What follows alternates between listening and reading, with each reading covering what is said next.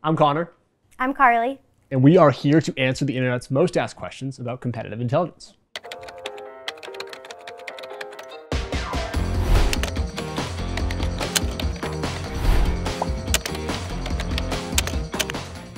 First question, how is competitive intelligence done?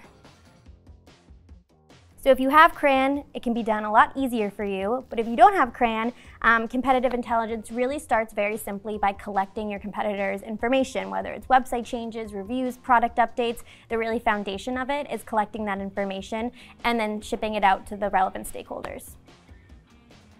Good? Yep. Awesome. The next question is, how do you develop a competitive intelligence strategy?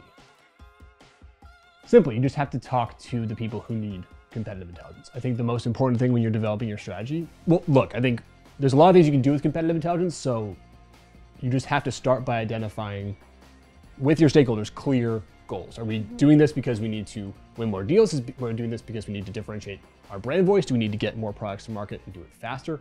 Why do we need competitive intelligence? Figure that out, the rest is easy. Relatively easy. Very easy with Crayon. Buy Crayon. Well said. Next question. How does competitive intelligence improve business performance? Great question. So this one to me kind of depends on the department that you're talking to. If it's product, competitive intelligence is going to influence the product roadmap.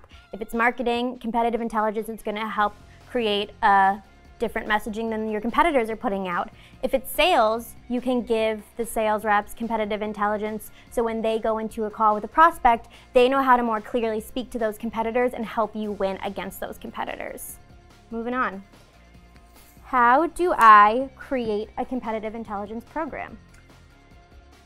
When I think about competitive intelligence programs, I think about the ACT framework. So that's alignment, culture, and technology. So alignment meaning you understand why your stakeholders need competitive intelligence. What is this program going to help them achieve or do better?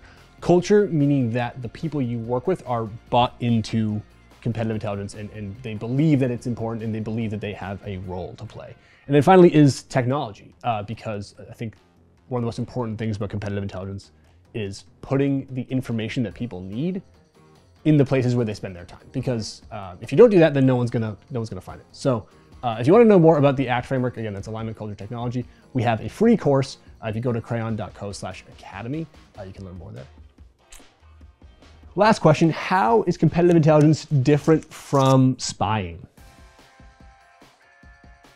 The way Crayon does it here is it's spying, but done for you, rather than you going out, putting your life at risk maybe, and doing the spying yourself. Anything you would add? It's not illegal. No. And yeah. Yeah. Thanks everybody so much for watching. If you want to learn more about competitive intelligence, you should subscribe to our channel. You should like and comment on this video. We have a blog, crayon.co/blog. Yeah. Check it out.